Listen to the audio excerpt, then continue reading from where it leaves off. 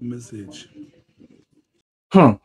Another big story that come out. I dey knack Mr. Ibu and I dey knack Mr. Ibu's son. Jasmine have come out to dispute the fact that okay, I took 50 million from Mr. Ibu account and I dey knack Mr. Ibu, I dey knack Mr. Ibu's son. So the news has been out there. A lot of people just concluded because of the information they saw online. Now, the abducted daughter of Mr. Ibu, Jasmine OKAFOR, decided to come out to open up and tell her own personal story. So I'm not going to be speaking for her. I want you guys to watch this particular video. We'll be right back to do some messages to it. Hi everyone. As you all know, my name is LadyjasmineC, and today I want to say thank you to everybody. Most of all, those who had faith in me, who believed in me, who patiently waited till this day for me to come and speak on behalf of myself. To all the good Nigerians out there who during this trying period showed their immense support by checking up on me, calling to know how I'm doing. I want to say thank you to everybody. So today I'm going to be talking about what has transpired this entire time. The past 3 months has been, I can't say it has been hell, but in every situation, I want to give thanks to God. I said I was not going to talk about this issue until Daddy gets back to his feet. And glory be to God, he's been discharged and recuperating. A lot has happened, not just the event of the past few months. A lot has happened, and I would like to share more light on how I got involved, how things got to this point. And I'm not talking because I need people to sympathize with me. No, that's not the essence of this. I'm talking because I feel like I have been used, and I hope you guys are patient enough to at least listen to the entire story, because it means a lot to me for people to know what really transpired, what really happened. Then if after listening to me you feel like, oh, I'm wrong, fine. I'll leave the judgment to you people. So how did I get involved in all this in the first place? Firstly, how did I get involved with this family? The John OKAFOR family, Mr. Ibu family.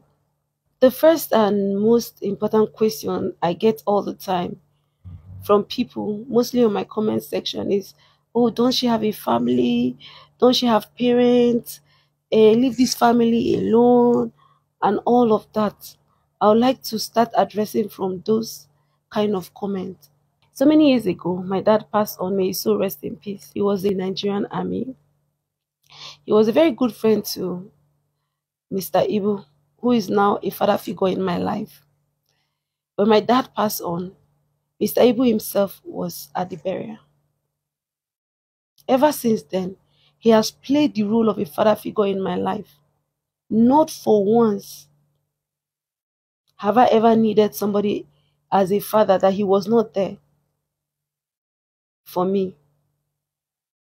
So fast forward to 2018, I left the country. I left Nigeria.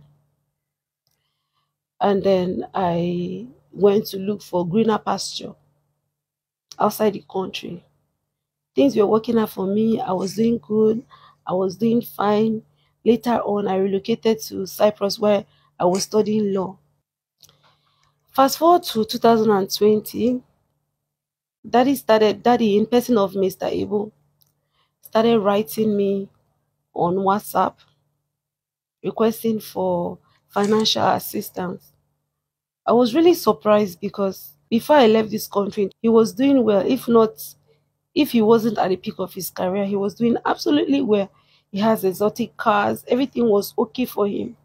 So in 2020, when he started reaching out to me that he needed money for certain things, I was really surprised. Certain times I will send 50,000, 5,000, 2,000, as much as I can. I have friends then in Cyprus that can attest to it. I think I have one friend, Ventura, another friend Otonye. These are people I know that can attest to it, because then even when I don't have as much, I would borrow from them or I would get from them to send to him. So at some point it was quite disturbing, because I know when I left this country he was doing very, very okay. I started asking questions. I asked him, what exactly is happening in your life right now for you to be asking for the least 50,000, 10,000, 5,000? Are you sure everything is okay? That was the first time he mentioned to me that he was sick and he was in Abuja. I then asked him, how about your wife? How is the children? How is everybody doing? It's been long since I heard from any of them. He said, his wife is in Lagos.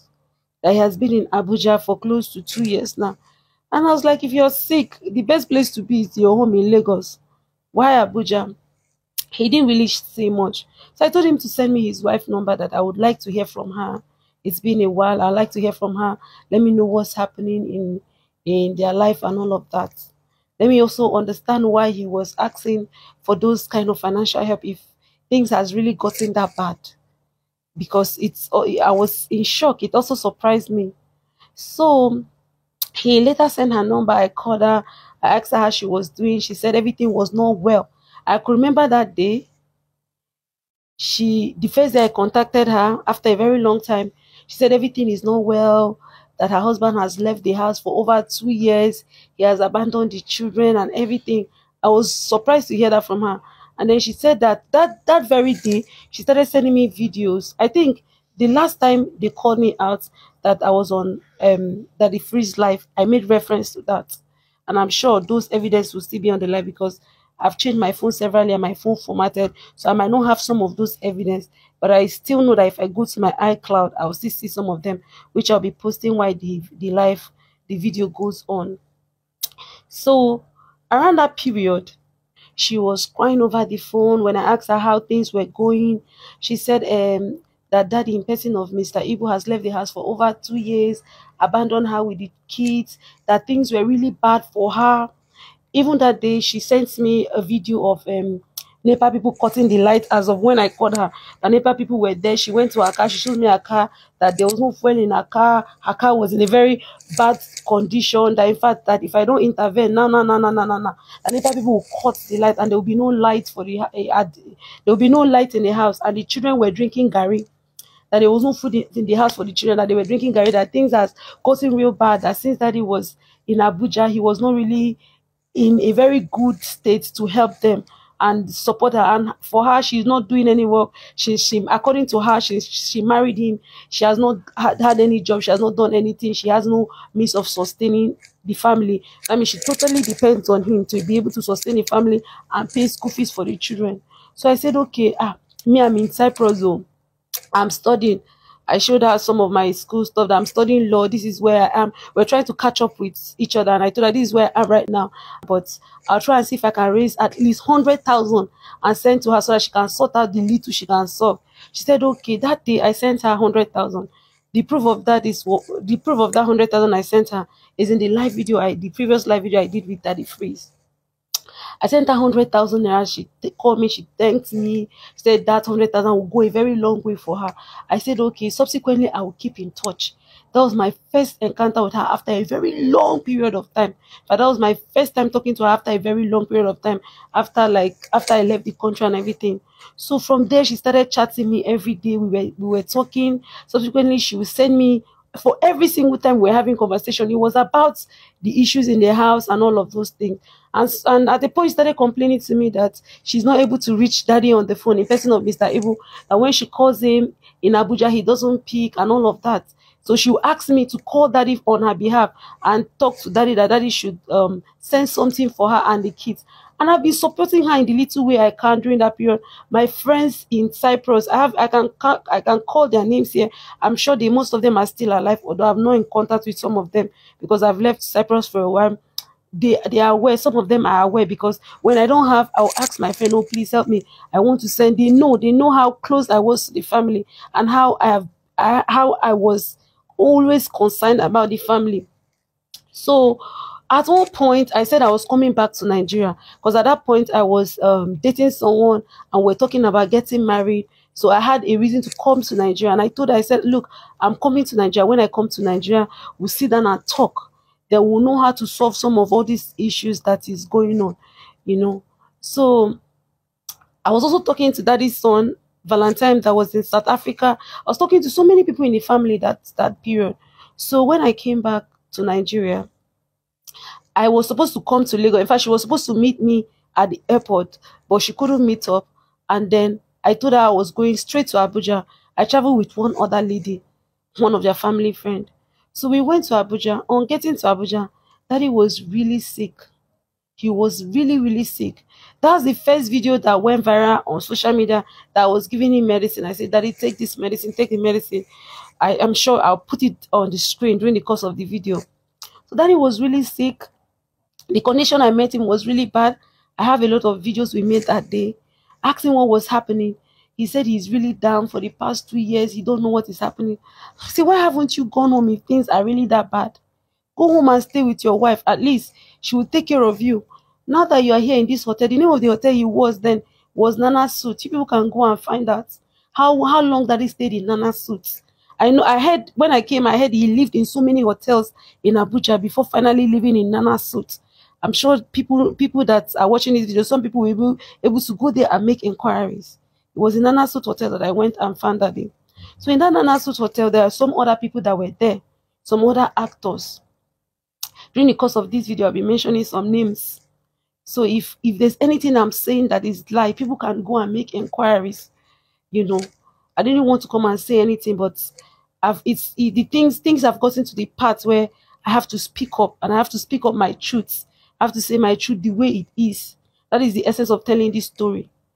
The way it is. If after knowing my truths, you people still deem it fit to condemn me, it's fine. But at least let it be that I speak. Let it be that I said something. Let it be that I stood up for myself.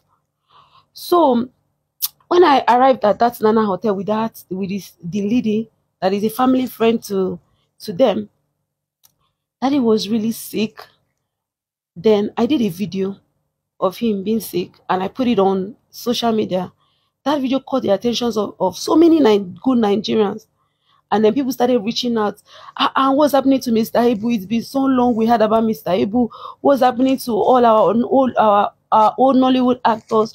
We haven't been seeing Mr. Ibu. Nobody has been hearing about him for a while now. And there were some good people that were around him around that period. They knew he was sick, but they did not know he was that bad. Benedict Johnson, a Nollywood actor, was there. Labista was there. There's one other man. I don't really know him mutually, but I met him there. He was one of the people that was helping him then. And Bala, Mr. Bala. They had a program running, one political party program that was running on that period. I can't really say much about it because I came and met them in the middle of it. In fact, I later found out that they were the one even sustaining his hotel bill, his food and everything. So when they saw that video, they rushed, they came, Benedict Johnson came over, Labista came over, and some people in Nollywood, they came over. And immediately, it wasn't up to an hour, let me say an hour, 30 minutes, they rushed him to the hospital. They rushed him to the hospital, Zenith Kidney and Medical Center. When they took him to the hospital, I believe Benedict Johnson, by the grace of God, he's alive and healthy. He knows most of, he should be able to relate to most of the things I'm going to say during this period in Abuja. They took him to the hospital. The doctors saw that they saw his former medical reports from the previous hospital he was. And what the doctor said that day, I won't forget, he said, if this medical report that they came with is the state of him, of daddy right now, that means things are really bad. And then I can remember then, if the people that were there can attest to the fact that daddy was saying, death is near, death is near, death is near. I was rebuking him. I said, death is not near, you're not dying anytime soon. So the hospital, they said they had to make a deposit of a particular amount of money. Benedict Johnson and Labista were running around with some other people, the Bala man, they were running around, they were able to raise a certain amount of money, and then they made deposit at that hospital, Zenith Hospital. So they started checking that I cannot actually give details of his medical condition because I feel like that those are things that are actually personal to him. But I can actually, say to some extent the medical condition was really bad. It wasn't a very good report. So they started checking him all over. They had to admit him. They admitted him in that hospital for at least 3 months. And the people that took care of the bill that time, as far as I know, was that group of people that were sustaining him at that hotel. So when I came, the first thing I asked, I called the wife. I said, look, I'm here at the hospital in Abuja. The condition is really bad. If it's possible for you to come, come. She now said that she doesn't have transport, or that she doesn't have money for flight. She can't come. That they said we're going to arrange money for her to come and all of that.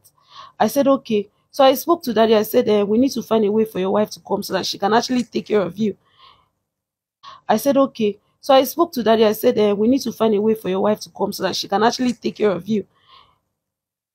Daddy said clearly to me that day that he doesn't want his wife to come to the hospital that day. That if his wife comes, he's going to die. I'm not the only one he said that to. Labista, you're still alive. Benedict Johnson, you're still alive. If you people know the truth and you want to be silent about it because you don't want to get involved in family issues, I can understand. But I know very well that you people know what happened that day at that hospital. We pleaded with daddy, pleaded with him for him to allow his wife to come to the hospital. He said no. And he gave his reasons. He made some very strong allegations about their marriage, about having caught his wife having affairs so many times and all of that. Which I called the wife. I told him, I said, this is what daddy said. This is what he said. He doesn't want you to come, that he caught you having an affair and all of those things. She said, oh, that is not true, that she never had any affair. I'm not here to say whether she had affair or she never had affair because I wasn't there. But I'm quoting what daddy said that day. The main reason why he said he didn't want her to come to Abuja. He said he didn't want her to come, that for the past 2 years he hasn't seen her. And she affirmed to me that for the past 2 years she has not seen him. They were only talking on the phone, and most of the times he doesn't pick the call. And most of the time it's strangers, people that she doesn't know, that were picking the call.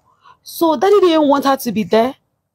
I was the one pushing for her to come there. I was the one pushing for her. I told her, okay, come. This is the hospital. She asked me where the hospital address was. I said, come. And I told her, okay, you know what you're going to do? Find a way, sort out a way, find flight ticket and come. When you come, then we can now find a way and raise the money and balance you back. Because if daddy is giving his reason, saying this is the reason why he doesn't want you to come, I cannot go against that will. So finally, the wife actually talked about that issue. She herself said that daddy has been telling a lot of people that she has had it from so many places that she's having an affair, but in reality that it were just mere accusations, that it was hearsays. He was hearing from a lot of people that she never had any affair. I believed whatever she said that period. I believed her. I had no reason to doubt what she was saying. So I just as an adult, I felt like, oh, maybe it's just normal misunderstanding between husband and wife that they will in turn settle later. So later on, she came to the hospital. When she came to the hospital, the first thing that they asked me was, who brought her here? I said, Daddy, this person is your wife now. You cannot be asking me who brought her here. Then she later said her friend, one of her friends, which I'll be mentioning her name in the course of this video, because a lot of things that happened in that family she knows. If she's willing to come out and speak up one day, it's on her. If she wants to know the truth and still be silenced about the truth, it's still on her. I will not force anybody to come and speak up or force anybody to come and stand up for me. That's what I won't do. So that her friend, now she, according to the wife, when she landed in Abuja, after I sent the address, she said it was that her friend Ogadima that actually booked the flight ticket for her. And then she came there. There was one other lady that was there that they later had issue with, whatever, I don't know. They later had issue with the lady that was there in the hospital. So when she came to the hospital, it was me, the other lady that she later had issue with, and daddy at first in the hospital. Before she came, I was the one in the hospital taking care of daddy when I came back. Then subsequently, Labista will come, Benedict Johnson will come. Some people were coming, some other people from Nollywood, and some people that were there in that hotel that he was lodged at. The people that were looking after him were paying for his food and his hotel bill. Those people were also frequenting the hospital before she came. So when she came, I stepped down. I was just there. Whatever she wants, she would send me a message like her daughter. She was even calling me her daughter, introducing me. She was the one that started introducing me to people as her daughter. Oh, this is my daughter. This is what she has done and all of that. I was working with the flow. I never had issue with her at any point. I was very loyal to her. Never at any point had any issue with her. So, daddy was now in that hospital for about 2 weeks. Then his son later came and joined us.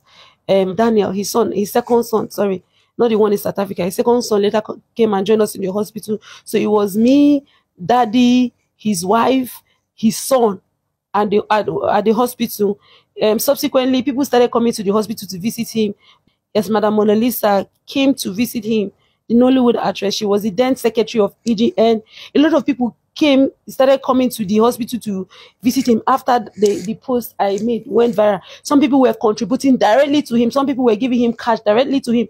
At no situation was any money that was given to him taken by me or given to me. They were giving it to him, either him directly or the wife. I was just there in the picture trying to assist with everything.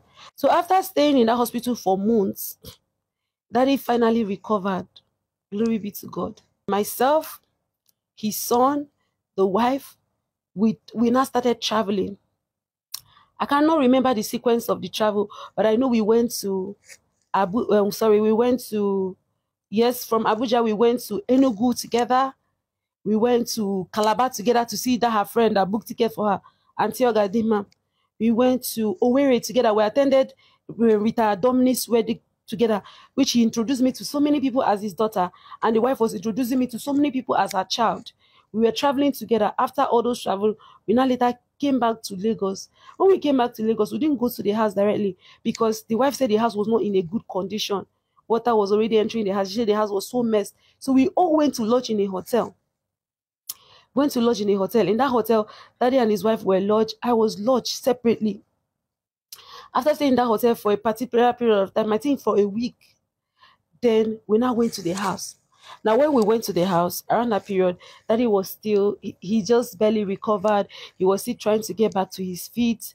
While we were leaving, I think Benedict Johnson and Ballard, his group, yes, Benedict Johnson, Ballard and Labista, their group, in that particular thing they were doing that time. I think it was something related to politics. I wasn't really well informed about whatever they were doing, but they supported him with some amount of money. Even the day they wanted to give him the money, the wife said they should hand over the money to her, which they did. So she was the one in charge of the money they gave to him.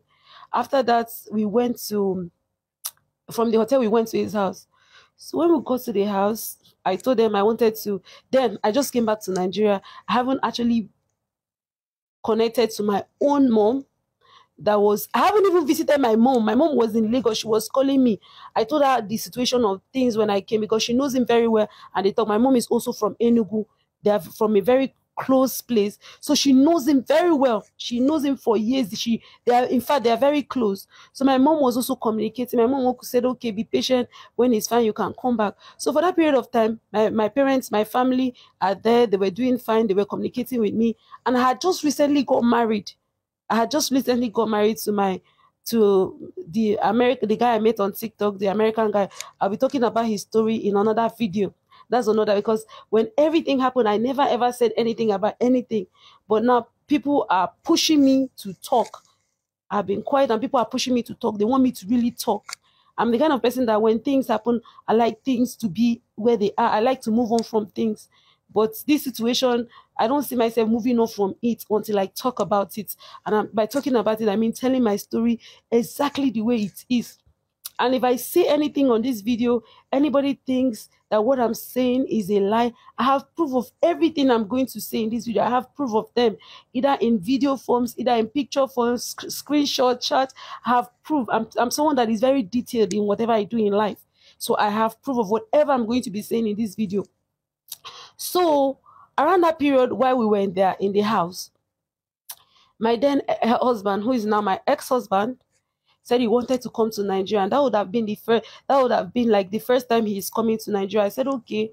I had to go and rent house then.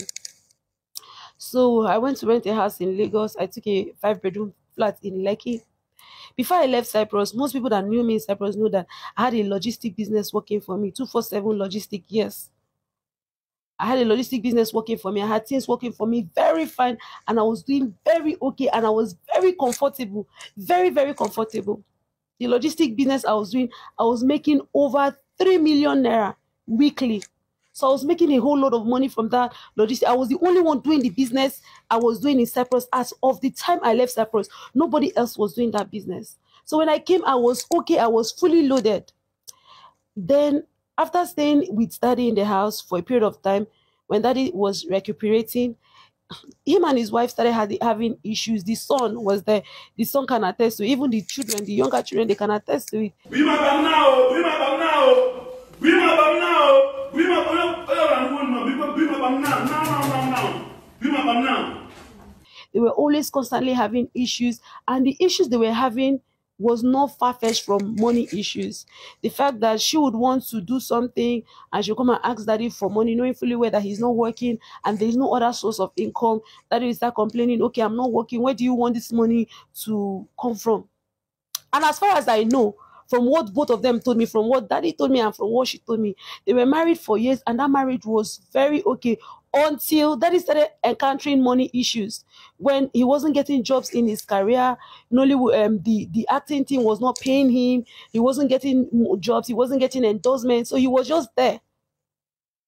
So the money was not coming forth, because while she was in that marriage, she was not working. So the only source of income in that marriage was daddy. And at the point that daddy was not able to financially sustain the marriage, that's when the issues started coming up. So while I was there, the few issues that I know occurred in my presence, the few issues that I can say, I can attest to that happened in my presence, were mostly the issues of money. When she would say, okay, I need money for this, I need money for that. At some point, daddy was even telling her that the school fees they were paying for the kids were too expensive, that they should actually change the school for the children so that he can pay in somewhere that he can afford. You know, those were the kind of issues that were bringing problem that time. And the problem the problem I'm talking about is not just that they were always quarreling in the loudest of their voice. I've never witnessed daddy hitting her or witnessed her beating daddy, but they were always fighting at the top of their voice, that daddy would at some point he would start complaining, oh, my heart, my chest, and all of those things. He would start complaining as if those things were actually affecting him directly. So then, aside from that job I did in Cyprus, I was doing TikTok. Even when I traveled to Gambia and some other African countries, I was doing TikTok. And then people that knows what TikTok is all about knows that TikTok is one social media platform that pays very well if you're very creative and you know what you're doing. If you go on TikTok, like, you have a lot of people gifting you and all of that. So I started telling her, I said, okay, now that daddy is not working, that this TikTok thing, I showed her how I was making my income and all of that. I said, this TikTok thing might actually be something that would work for you people. She said, okay, she's very interested, that I should create an account for her. I should teach her how she can do the TikTok thing, which I did. I politely did. I opened the TikTok account for her. I even went as far as growing her TikTok account to 114,000 followers that it is today. I was doing content for her. Even while we're in Abuja, I was doing content for her. I was shooting the videos. Everything on that TikTok platform till it grew to that amount of follower it has was all my doings. Then later on, I started doing daddy TikTok. She said I should also help daddy, bring daddy back to social media, that people don't know that daddy has gone out of the limelight. Maybe he can start having job. That is how I started creating content with daddy, bringing him back to the limelight so that he can at least afford the least school fees.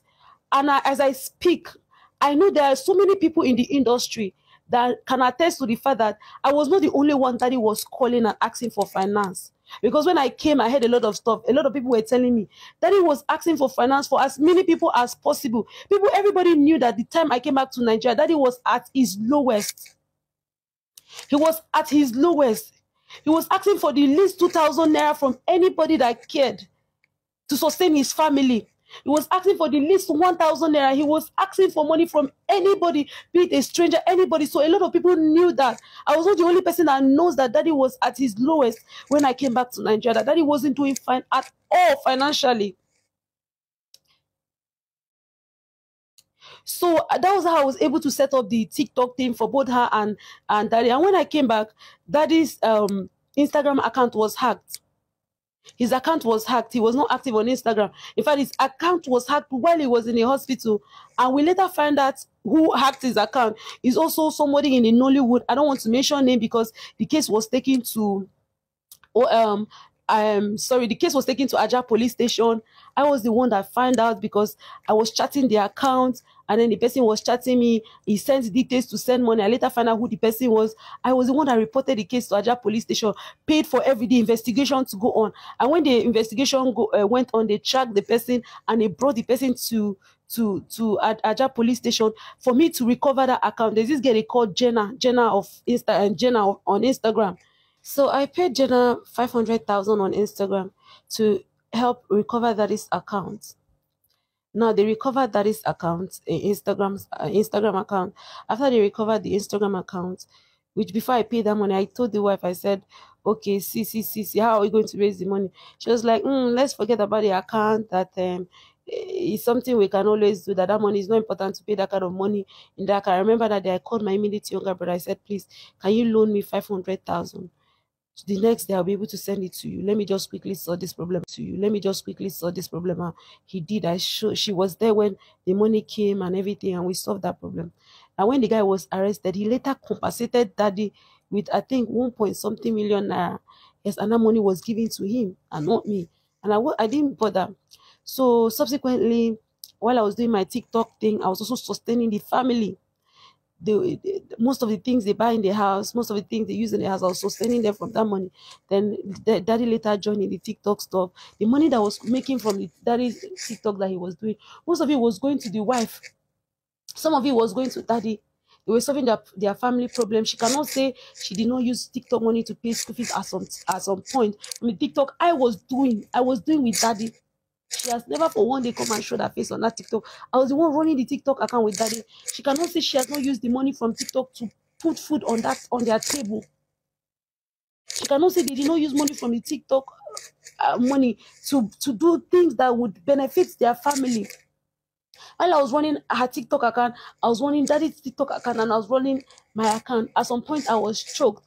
I had to hand over her own TikTok account to her and tell her, okay, this is how to go about it. Let me focus on myself and focus on Daddy. She now said, okay, but sometimes try to carry me along. I said, okay, no problem.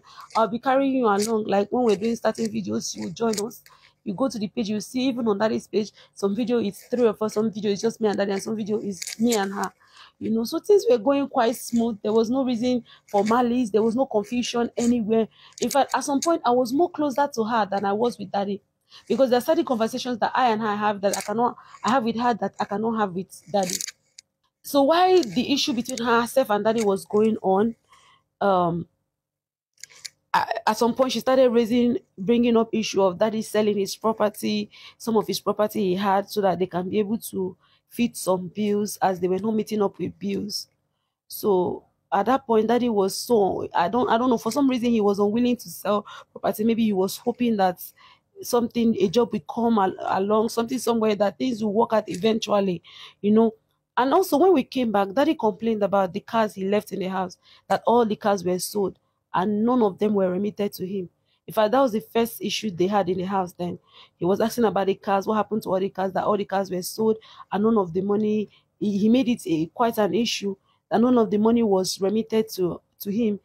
That I cannot say much about, because she's the only one that knows what happened to the car. I'm only making reference to it because even in Daddy Free's life, the first time she called me out, the first time anybody in this life ever called me out, was that she was the first person that ever called me out in this life. I've never had to have issue with anybody on social space.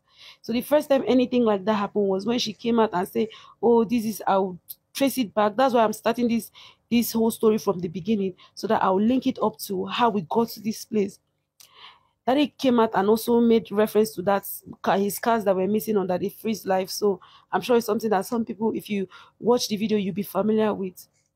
So fast forward to where we were in the house and they were having their issues, and then my ex-husband said he wanted to visit Nigeria. I said, okay, fine. So fast forward to when I rented my house and I moved into my house with my family were in the house. My husband later came and joined us in the house.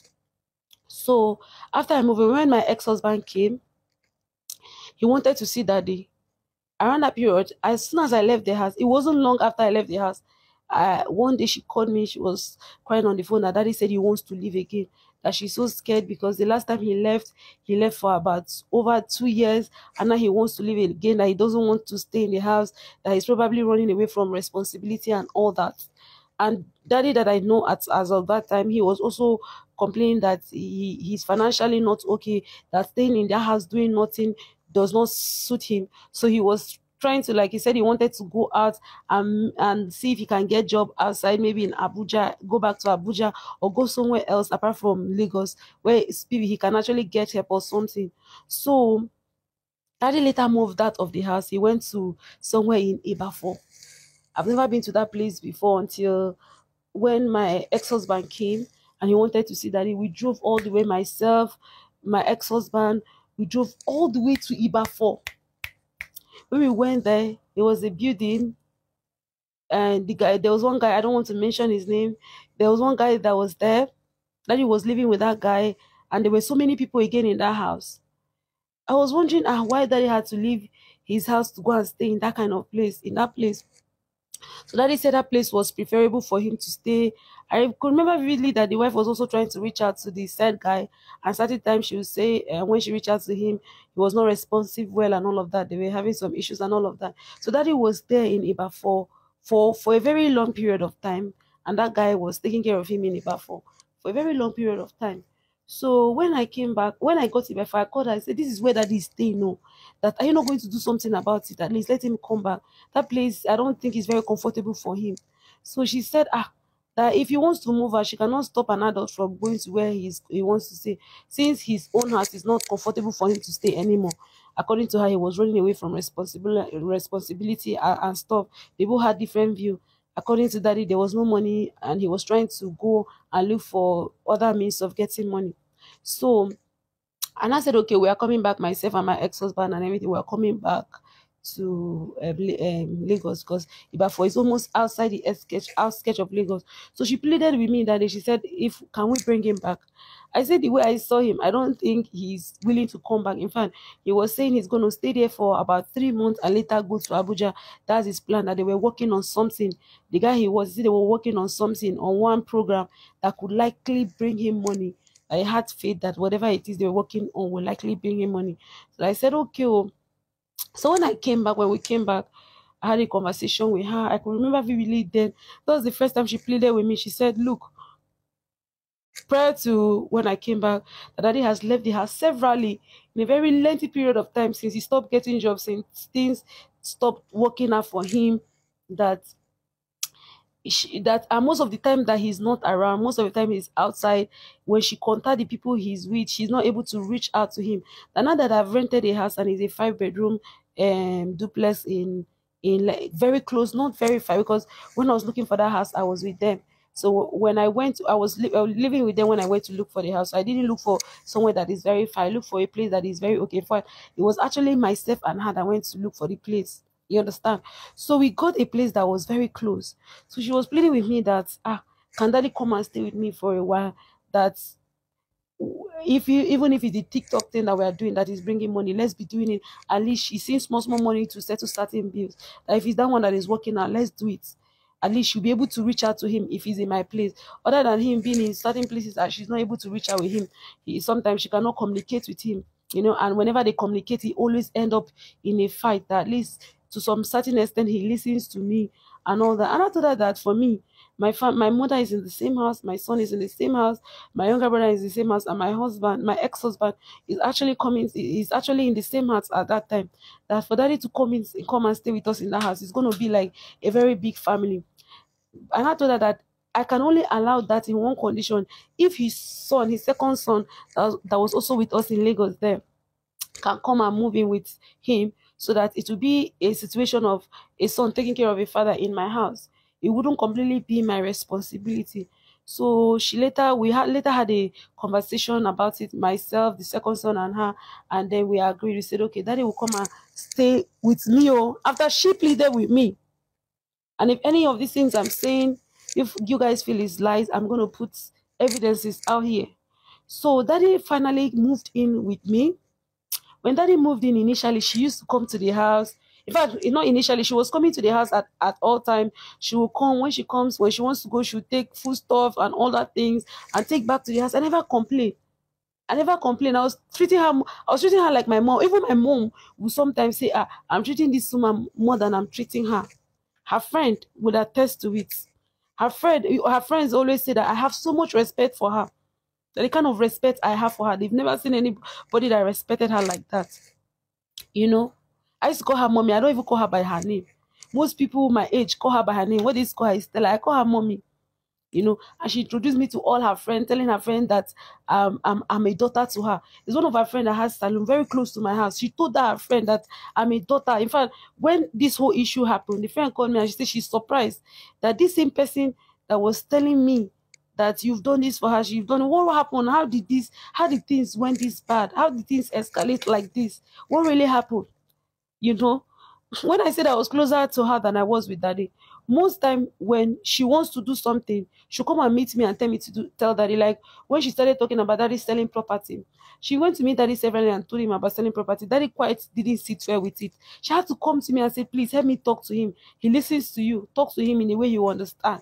Because if I'm talking to him, he will think, oh, I'm doing this because I want to use the money for my selfish reason. Let him see reasons that he needs to sell this property so that they can take care of the kids and everything. And I went to daddy. I quite cried for him. I said, please, look at the situation the family is right now. The reason people own property is so that when things are bad for them, they can be able to sell the property and settle some of their issues, you know. At one point, okay, fast forward to when daddy started living in the house, she was coming, she will come and go and all that. Fast forward to when she now said he should sell the property, one plot of land. Now, this is when the matter became tricky. So when daddy moved in, not so long, she said she started pleading that daddy should sell a plot of land. I still have some of the communication on WhatsApp and everything when she was even sending me screenshot of a copy of where the land is and everything. And that land, somebody was in charge of the land, you know. So daddy sold that land, you know. When daddy sold that land, they both agree on a certain amount of money. I think that land was sold for about 3 million naira. She said she wanted daddy to give her 1.5 million naira or 2 million naira. Daddy said what he was able to give her around that period was 700,000. So she kept insisting that out of the 3 million naira he should, okay, the money that even came was not up to 303 million naira because the person that sold the land took his own percentage of about 200,000 naira. So the money that came was about 2 point something million. And she said out of that 2 point something million, she wanted daddy to give her about 2 million plus. I know why I'm talking in details because I want you guys to really understand certain things, you know. So when daddy now finally accepted to give her 700,000, she called me again. Hey Jasmine, please talk to him now. Talk to him. And I don't know how she calls him, how she addresses him is this man. That is what if you check all our chat is this man. In our message, in our conversation, mostly how she addressing me, talk to this man now and talk to this man. At least let him do let's use this money for something useful and all of that, you know. So daddy now said okay, he was going to give 700,000. At some point I was like, okay daddy, let's be reasonable. At least let's at least clear the children's school fees, add it to whatever that is coming up from TikTok, clear the children's school fees and all that. So I can't remember per se how much daddy said sent that period, but I'm sure it was either 1 million or 1 million plus. After daddy now sent that money to her, the next day she started calling that she wanted 12,000. After daddy had sent over a million naira or a million naira to her, that she wanted 12,000, she called him that he was lambasting her on the phone, that she wanted me to go and talk to him again. And I said, mommy, this one I will not involve myself. The house is not far. You can either take she has a, of course she has a car. Then I said you can either take a car and come to the house and convince him yourself to send you the 12,000, because I know what it was for me to even talk about making that 700,000 1 million now for me to go back and ask him for 12,000 just a day later, that I cannot do it. So she got pissed. She started calling me. At some point I said, okay, let me go and talk to daddy. I went to talk to daddy. Daddy said, that even this money he's keeping, he's not going to spend it. There's also keeping it for food and everything if they need anything.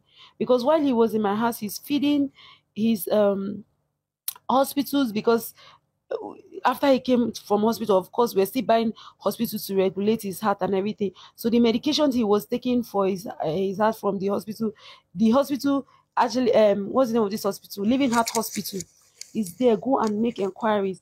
I was always going to that hospital, Living Heart Hospital, to make sure that he was okay. I was always buying his drugs every two weeks. You can go there and make inquiries. The receipts are there in that hospital. while he was in my house. All the hospital, all the medicine they wrote for him to be taken from that previous hospital, I make sure he never missed any of his drug for one day. So he said, the money that was remaining, that he was actually going to give it to her, but at least she should give it some time, that he just gave her 1 million, that's their issue. So she started calling me. I told her that, I've tried to talk to daddy about sending you extra 12,000. The same thing he told you, the same thing he told me, that he's unwilling. She called the son. The son tried to talk to daddy, and daddy was still unwilling to send her 12,000 naira. That how can he send 1 million today? Just yesterday that she's asking for 12,000 naira. The next thing, there's this other girl. I don't want to give her cheap publicity. There's this other girl that, in fact, let me not just give her any publicity at all. There's this other girl, she went on daddy's Instagram. She started insulting me on daddy's Instagram, threatening my life and saying all sorts of things. And this was the same girl daddy's wife was warning me about, telling me, oh, this girl, this is what she has done in the past and all of that. She has had, in fact, she said a lot of things that the girl has done with that in the past, that I should be careful and all of that. And that period of time, that girl was coming to my house. She would come to my house, she would eat. Even while I was doing TikTok live with me, she would join me and do the TikTok live and all of that, So this said girl, I don't know what she went to discuss with daddy's wife, and whatever they discussed, she came on. The next thing, she was threatening my life on Instagram, telling me that I know, thank God I know who she is, blah, blah, blah, that I should watch my back and stuff. I took the screenshot of the chat. I said, daddy, this is what this girl is writing on Instagram, or what is going on. The last I remember was your wife asking me for 12,000 from the money, asking me to convince you, because I was not the one sending the money. I was never in charge of daddy's account. I was never in any way in charge of his account. His money was his money. It was never my money. Rather, I was the one sponsoring most of the things that were the expenses. Mostly from the money I make from TikTok, from the money I make from my TikTok, from his TikTok, and also from the money I saved from my business in Cyprus. So while this was going on, the wife now started calling me. She was quite pissed, that I didn't do what she asked me to do, and blah, blah, blah, blah, blah. The next thing I saw was she was crying on social media that my husband is somewhere, whether she said they kidnapped him or my husband is somewhere with his girlfriend, and blah, blah, blah, blah, blah. I'm like, what? I don't know where my husband is. I haven't seen my husband for months. I've not heard from my husband. Kill me. I ran away from him. He came from his girlfriend's house to come and beat me. To come and kill me. He removed his wristwatch to come and beat me. And I run, I push him out and run away. Look at where I am. Everywhere don't crack. Everywhere water. Inside house water. Everywhere. Look at the car I'm driving. Everything. Nothing. My children know they eat. Everywhere scatter. No school fees. And you're telling me to do what? Oh God. Oh, not today. I'm like, what? Is it not this man that came to my house barely 3 days ago, that packed food stuff from my house, that my husband is with his side chick? At what point exactly did you know that I'm your husband's side chick? Because you were in my house just barely 3 days ago. So at what point did you know? Did you find out that I was his side chick? Because let me throw this question now.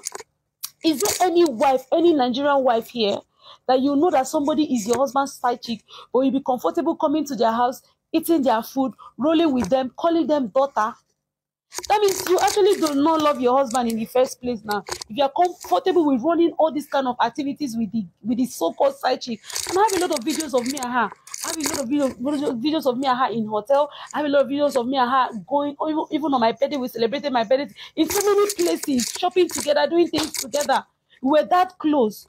So all of a sudden, we're talking about sending 12,000 and not sending 12,000. All of a sudden, she was the first person in my life that has ever defamed me, defamed my person, or defamed my character, or called me out. Before then, nobody has ever called me out.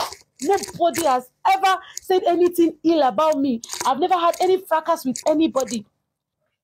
So I took the conversation, the threat messages on Instagram from this said girl, and I went to Aja police station to make a report.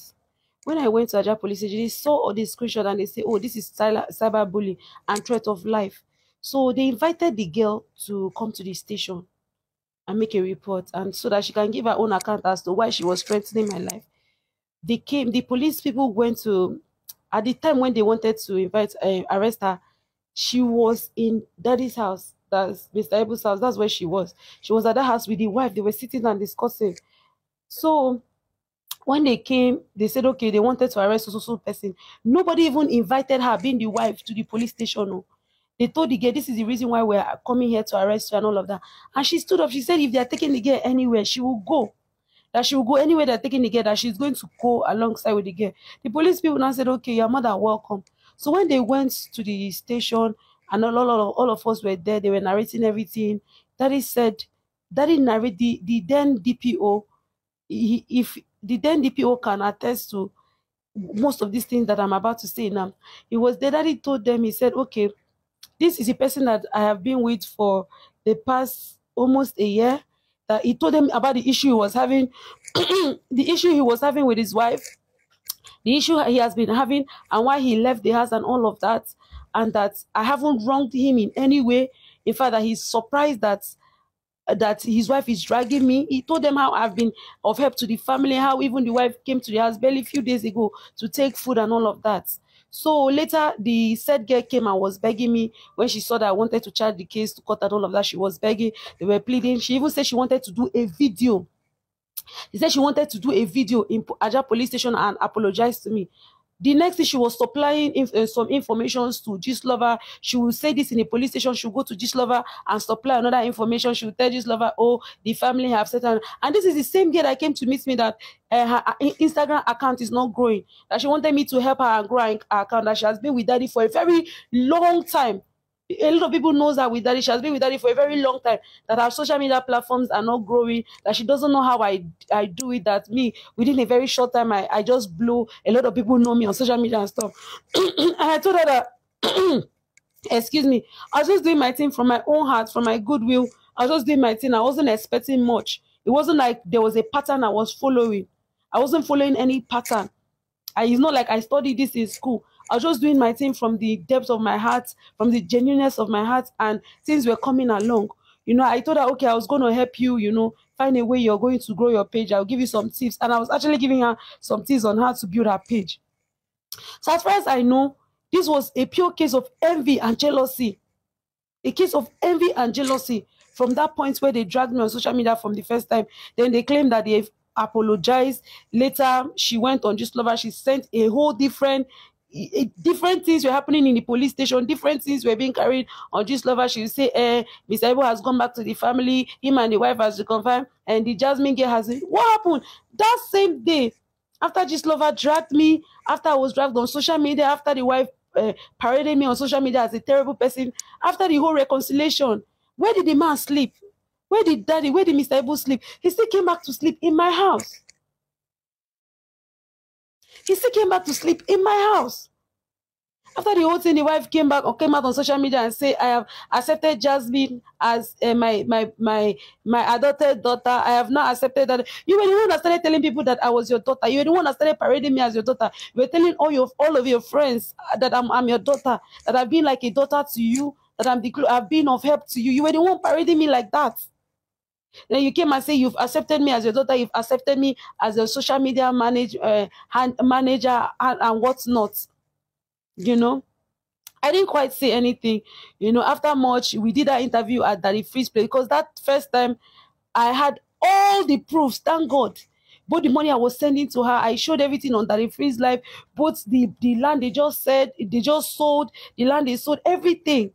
Whatever happened that period was just a case of jealousy. I don't know where that jealousy emitted from, because you cannot jealous somebody that you are benefiting from. You cannot envy someone that you're benefiting from. You know that you are benefiting directly from this person. If I'm a terrible person as the whole world is painting me to be, will I open a TikTok account for that woman and grow the account? Will I in any way contribute to her paying her children's school fees? Will I be spending my time, let me not call it a waste of time, going live with daddy, generating money and still remitting that money to her and daddy?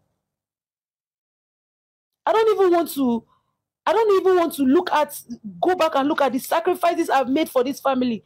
A lot of people are saying this girl is using Mr. Ibu. She's using, how am I using Mr. Ibu? How am I using daddy? I want to know. How can you be using someone that is benefiting directly from you? A lot of people are saying he's a sugar daddy.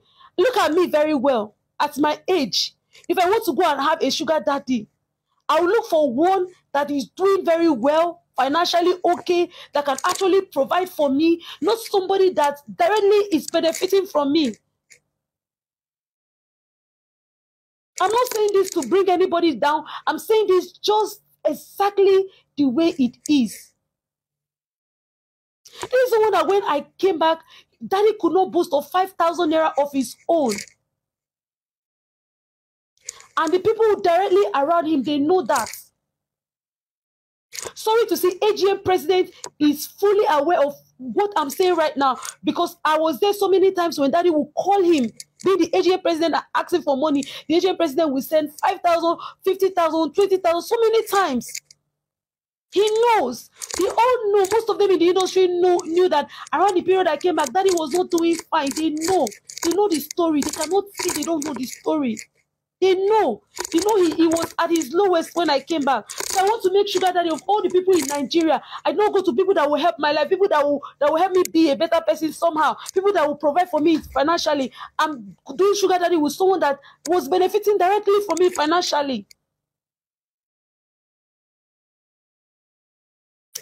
So fast forward to all these things that happened. I was dragged on social media. By the grace of God, I had the opportunity to come and clear myself on Daddy Free's life and everything. After everything happened, people were warning me, stay away from this woman. Someone that can go this far to bring you down. This person does not want your progress. Stay away from her. Me, if anybody that knows me, know me, Jasmine, I'm not someone that carry things to heart. Anybody that knows, ask anybody that has ever had direct contact with me. I can boldly say financially, daddy might not have helped me financially, but from doing what I was doing from the depth of my heart, just from trying to support him from the depth of my heart, people came to love me through his platform. I was also able to build my platform. I was able to build a fan base from the fan base of people that love him. If I wasn't doing, I did not just sit back and started having followers. No. I was not just sleeping and started having followers. I wasn't even looking for that fame at the time it came. I was just doing my thing, being that person that was trying to resurface him back to the internet. It was a mutual thing. When I came back, nobody was talking about daddy now. Nobody was talking about Mr. Ebo on social media. Nobody. He has built his name legendary. Yes, I acknowledge that. But at that time, he was not that hot. Okay, people were not looking out for him. It was when I came back, I brought him back to the limelight. I recovered everything that was lost. Brother Shaggy reached out to him. Brother Shaggy actually reached out to me directly. I was the one that made that skit happen, and that money was paid to his wife. That money was paid to his wife. I cannot count how many people that did skits with daddy, and the money was sent to his wife directly. Daddy will not even take 1 naira from the money. He will send it to his wife. It was in a bid to bring daddy back to the limelight that God showed me favor. It was in a bid to bring him back to the limelight that God showed me mercy, and people started to love me. But some people did not sit well with it. Some people did not like the fact that I was going fast. They were talking about it. Even look at the voice audio that they posted. They say I was having an affair with daddy. The woman on the voice audio, what was she talking about? And Jasmine, who is Jasmine? That Jasmine is claiming she's your daughter. She just got fame overnight. She's making no money overnight. Look at their pain. Daddy, after your wife begged me that I should stay at my place, now I'm hearing some kind of news that my ear cannot even carry. That I'm having an affair with you and I'm having an affair with Biggie. Eh? People of the world, how can it be possible? My own daughter, how can it be possible? Whoever brought this topic forward will take punishment. Eh? That you've had an affair with me, that I was your girlfriend before you now adopted me as your daughter. I'm like, what kind of talk is this? Eh? People that say it, I think they'll continue with gossip. And when the time of results, for those people that gossips, they will still receive their own results. When did that kind of thing happen? Ever? When did that kind of thing happen? It's not possible. It's not possible. Look at their disturbance. Look at what is giving them sleepless nights. The fact that that fan base, if it was up to them to take it down, they would have taken it down a very long time ago. But let me not deviate from the issue. We went to meet daddy in Abuja. Like I said, he was working with he had crutches or whatever it is, this stuff that they used to hold on the hand wheelchair, crutches. So He wasn't working very well. His state of health was so bad already. There were some cuts on his leg. I was asking him, and daddy, what happened to your leg? What is all this mark? He not explained the traditional thing that his friend called some Hausa people. It was through him that I knew that they called some traditional people to come and treat him. And then I said, okay. He said he wants to go back to Lagos. About the money from the show, they said that they were still remitting money from the show, so they did not give us any physical cash or give daddy. In fact, even the money I sent to his account when he left Lagos, when he was coming back, his account was 0 0. They did not give him any cash at hand, neither was there any money in his account when he was coming back to Lagos. When we went to the airport at Abuja, I'll try and check the dates. That day, daddy could not work at the airport. I had to go in and order for ask for wheelchair. When the son went in to get wheelchair, they said they cannot give wheelchair, that the airport people said they cannot take the wheelchair outside, that they can only use the wheelchair within the premises of the airport. I went in there, I was screaming. I was saying, my father has served you people for a very long time. My father has done this, he has served the public, he has done this, he has done it. Please have mercy, give chair. I was screaming like a mad person. Anybody working in Abuja airport that day, they can attest to what I'm saying now. I was screaming until somebody came and said, okay, it's Mr. Ibu. Please, let's give him wheelchair. They came, they used wheelchair, they carry him. When they took him to the check-in point, they said that he cannot fly, that his state he's having shortness of breath, that we need to bring something they call fit to fly. The airline will book say he cannot fly. I started begging them again that he has to fly. He has an appointment with a doctor waiting for him in Lagos. That if he doesn't go to Lagos right now, that his health will deteriorate more, and nobody is going to look after him in Abuja and all of that. So out of sympathy, they allowed us to fly that day. Those airport people, they carried him in on the wheelchair. When they were taking him to the plane, they carried him like a little baby and put him in the plane. I hope those people can see this video and they can also attest to what I'm saying. When we were coming to Lagos, I called the wife, I called the son and the wife friend. It was a three-way call. Thank God that call was still recorded. I asked them, I said, where is daddy going to stay if he comes back to Lagos? The friend, everybody was the friend. I said, the wife first said that he cannot stay in her house, in their house, his own house. That daddy cannot stay there, that the house is not good for him, that water is entering the house is in a bad shape. I said, but we can call people to come and fill the house and put bed in the parlor and all of those things and adjust the house. The house is not as bad as, he can stay there. She now say no, that in his current state of health that he cannot stay there. And I told the friend, I said, daddy cannot come back to my house, because daddy has been in Abuja for more than a month now, and they've done this traditional treatment for him. I don't know his state of health. What if daddy comes to my house and God forbid something happened? What will I tell people? That call was his wife, his first son, and the wife friend were in a three-way call. I said, what will I tell people if anything happened to daddy? Nobody will understand. God forbid if daddy sleeps and he doesn't wake up in this state I don't know his state of health. He doesn't look so good. Nobody will believe that I was trying to help, that I went all the way to Abuja when none of you accepted to go and pick him in Abuja. I went to Abuja and pick him. I'm not looking for sympathy. I did what I did from the depth of my heart, because that man stood in there as a father for me.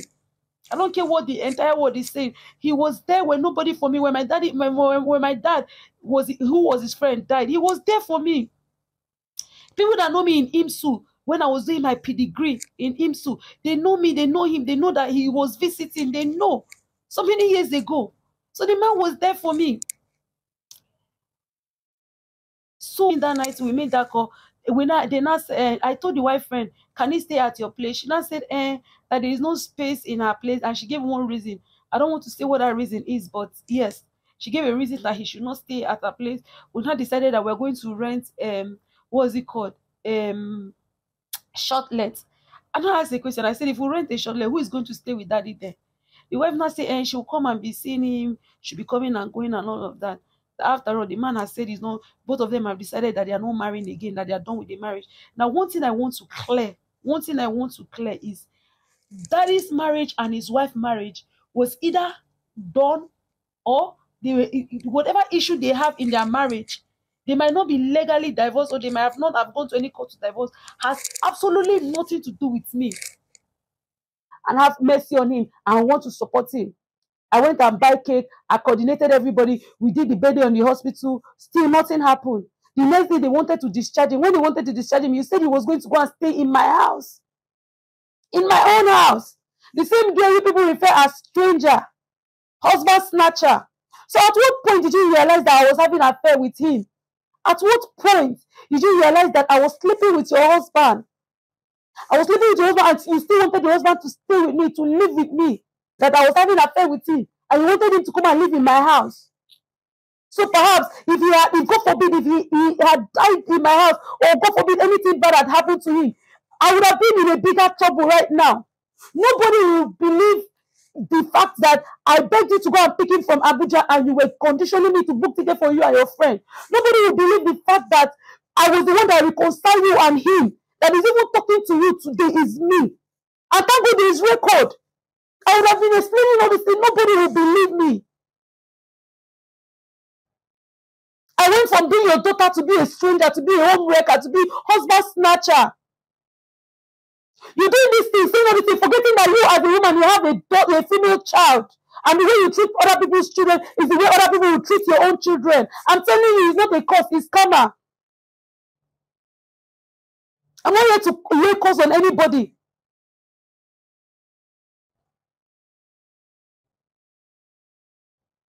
I told the hospital, okay, give me 1 day. I cannot take daddy to my house in this condition. And I came back. I said, ma, I'm going to cry out for help. I believe if I cry for help, the Nigerians are going to help. I called her, daddy, I called the wife together, we were on the bed. By that time, daddy's leg has already decayed to some extent. The hospital were even telling us that the way they are seeing this leg, that they will cut the leg. By that time that they cut daddy's leg, I don't know what, it got infected. And it has started decaying. That the way they are seeing this leg, if care is not taken, that they are going to cut this leg off. They started giving us time. I was so afraid for daddy. I said, I don't want daddy's leg to be cut. And that was not the only challenge daddy was having. I don't want to start taking some health, the state of his health. But that was not the only challenges he was having in his health. It wasn't only the leg when he came back from Abuja. But the leg was the worst one because it was paining him. Pus was coming out from the traditional whatever they did from it. I have pictures of all the circles, the mark, the things they draw under this leg. I'll put it here so people will see. Even after they cut the leg, you can still see the lines from the razor cut on the leg. After they amputated his leg, you can still see marks from the whatever they did in Abuja on his leg. How come somebody is talking about that? I called the wife, I called daddy, we start on the bed. I told I first did the same. What I'm saying now is what I said in the video. Nigerians, this is the condition of daddy. I've been the one paying the hospital bill, and I've been the one paying the hospital bill, and I have receipt of it. I cannot pay anymore. Is there any way we can support daddy? Before I cried out for donation, the hospital has already discharged daddy. Daddy would have gone home. The wife said he should come and stay with me. He would have gone and stay with me in my house, and God forbid, something terrible would have happened to him. And I would have been in Kiriki, I would have been in jail right now for something I know nothing about.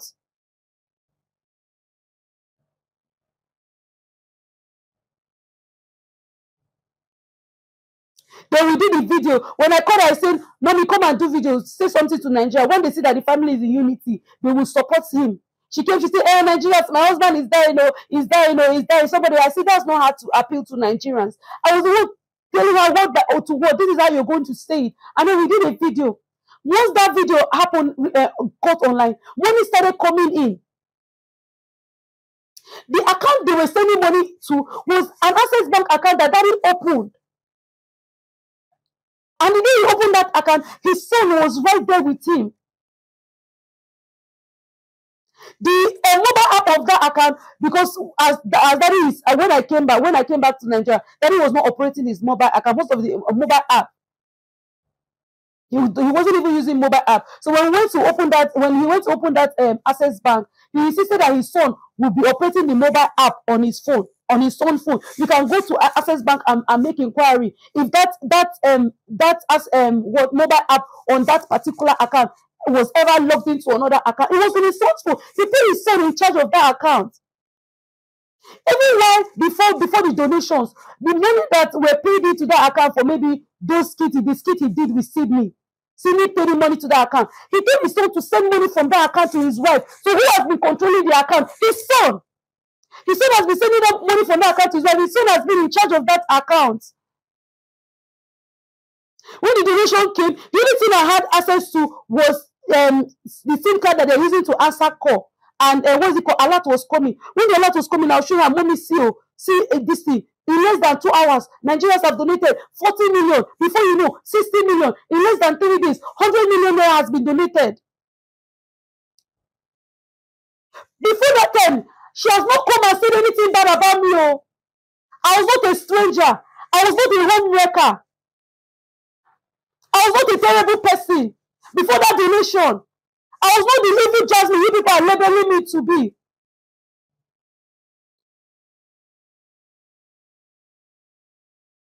When the donation money started coming, she was the one that even met me and said, okay, she was very happy. She said, the first thing she said, thank God, I was showing her from the, the alert, the phones people were using to make call, because I was the one answering call when people were calling to check in on him. Daddy's main phone, Daddy's phone was with the wife. Daddy's phone was with the wife, and that phone that the wife is holding, the main phone, I was the one that bought it for him. The phone that I was with, no, it did not happen on Thursday, it did not happen on Friday, it did not happen on Saturday, because the person that was supposed to sign the surgery was not in the country. He came back on Saturday, and then they couldn't do the surgery during the weekend, so the surgery was later done on a Monday. Go to Evercare Hospital, find out. Go to Evercare Hospital and find out. Did she remove herself from next of kin? If she was a next of kin in the bank, if she was next of kin in the bank, would she have removed herself for whatever reason? Would she remove herself from next of kin in the bank? Let Jasmine come and inherit the money? No. But it was in the hospital. It was something that had to do with life, and then you remove yourself so that I will go and sign. So that if anything happens to him, they will say Jasmine was the one that signed for him. And this surgery was a 90%, 30% surgery. A lot of people were saying, why didn't you people fly the man abroad? You people are selfish. You people are greedy. About all the money Nigerian donated. When Daddy was taken to Evercare Hospital, how many times did he talk about flying him abroad? Even bringing quota for Inter, thank God for good people like P Square. P Square tried so many times in his own way. He even went as far as going to the UK embassy, going to the US embassy, trying to look for urgent travel this thing. He even went as far as contacting some people he knows personally to use private jet and fly Daddy. But they said his health condition at the time he came to the hospital was not stable. Daddy was not stable when he came to the hospital. He couldn't fly. All they were trying to do was to stabilize him. His heart, his kidney, everything. He was not stable. They were doing everything they could to stabilize him.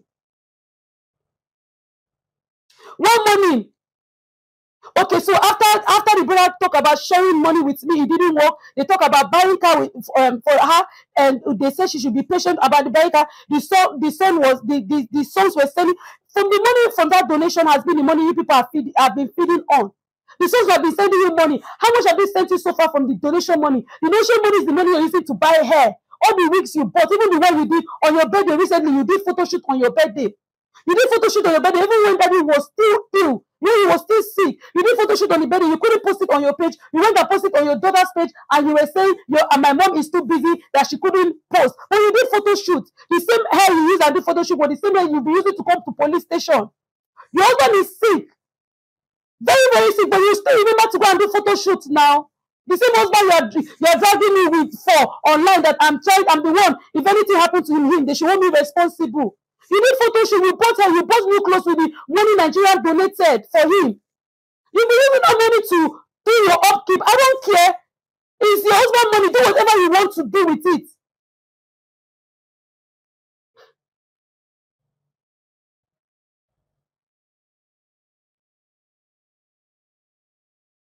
It's the money you're using to buy new shoes, you're using to buy back, you're using to maintain your lifestyle. Tell me any of this thing that I'm saying on this video that is a lie.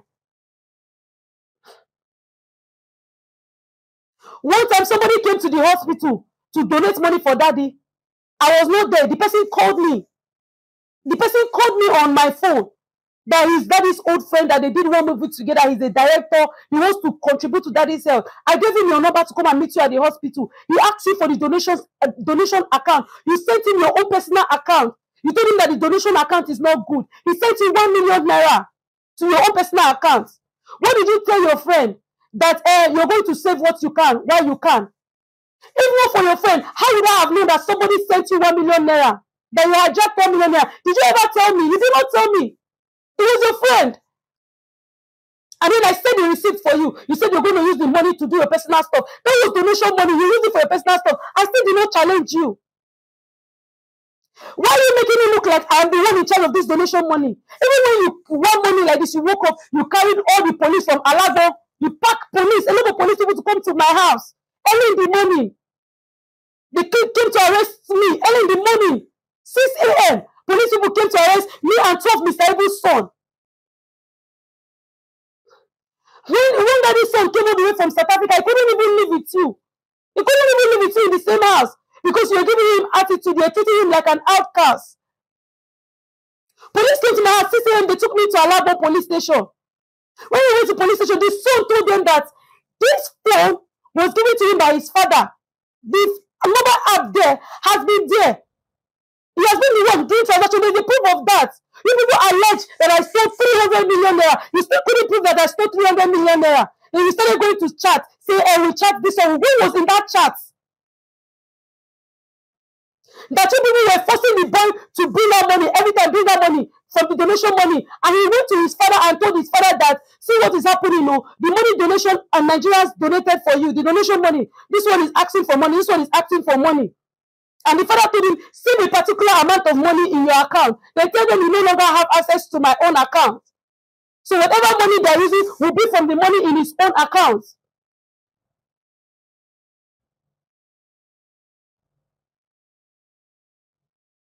Nigerians, let me ask you, somebody stole 55 million naira for over a month and he did not use that money. That money is still in his account. He has chances to travel. He canceled the travel 3 times just to be with his father in his hospital. How is it possible? If you steal money, your next target should be running. That's why they kill them. They say, I plan to travel on the 7th of December when I don't even have a stamp on my passport. I don't even have a visa on my passport. They said I'm planning to travel on the 7th of December. That's why those police people followed the people and came and arrested me in my house and locked me up because they thought I was about to travel. When they came, there was no visa on my destiny. They saw even in my chat, even the police see my chat where I chatted with, I paid for my travel since August. Even the police people see in my chat severally where I canceled my trip to UK because of this situation. Where I was telling the agent that I can't travel now because of that situation, and yet I wanted to go with the money. He went and said, I defamed you. How? You defamed me so many times and I haven't said anything about it. When your brother called people from the village, told them that I'm the problem of the family, they should cripple me. They called Mr. Ibu's first son to ask if Jasmine is the problem of the family. That's how I know you people involve native doctor in this whole thing. I called Mariam Oya Kilome. I said, Mariam, I'm afraid of my life. This is what happened. Mariam now went to Gist Lover and complained. When Mariam was going to Gist Lover, I told Mariam, please, do not take this thing to Gist Lover. I don't want to drag anybody if anybody does not drag me. Even when Mariam was insisting, come to Gist Lover, tell Gist Lover your own side of the story. I typed Oba, I said, Oba, I don't want to drag anybody if anybody does not drag me.